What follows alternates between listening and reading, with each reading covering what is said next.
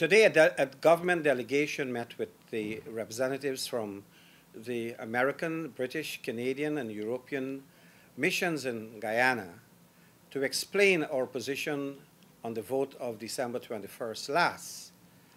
I was accompanied by Vice President and Minister of Public Security, Cameron Ramstan, Minister of State, Joseph Harmon, and we explained fully the government's position, that is, that we respect the Constitution and that we will uphold the Constitution. We remain the government of Guyana and carrying out the functions of the government under the Constitution. We are not aware of any provision in the Constitution for a caretaker government. In fact, we have been the government since we have been elected, and we continue to be the government until fresh elections are held and a new government would come into office. But we believe that the issues surrounding the vote have created a controversy, and there are contentions on both sides as to what constitutes a majority of all the elected members in the National Assembly. There are some advocates that said that you needed 33 votes. Some others have said you need 34 votes to make a majority.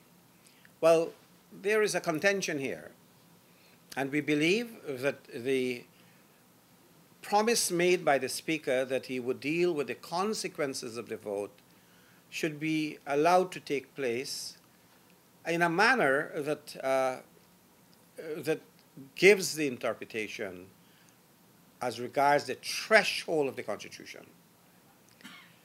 There are, of course, the other argument that says that we should treat our House as if they had 66 members and divide it in two and you get 33. Well, we have only 65 members. But in any case, it's a contention.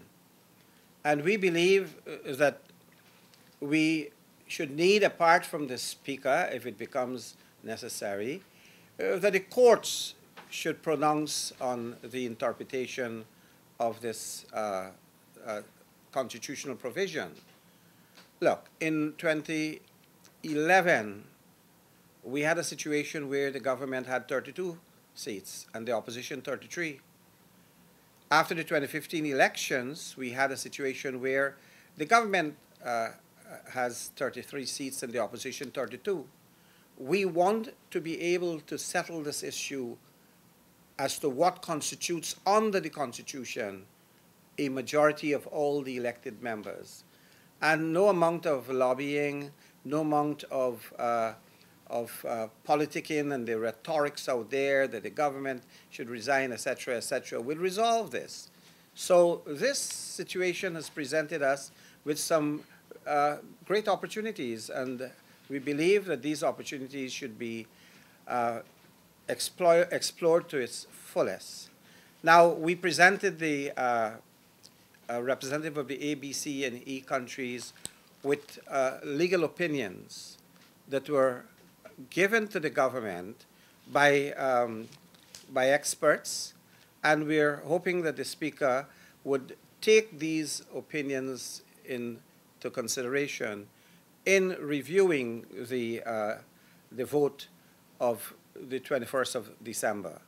And that is what we want to meet in this continuing engagement with diplomats and civic society to assure them that this government will do nothing to jeopardize a constitutional interpretation to serve Guyana's democracy, and also that we are committed to maintaining peace, law and order as we have done, and the stability of our country, and to continue the work for which we have been elected, that is to deliver services to the Guyanese people. So that is what today's meeting was all about.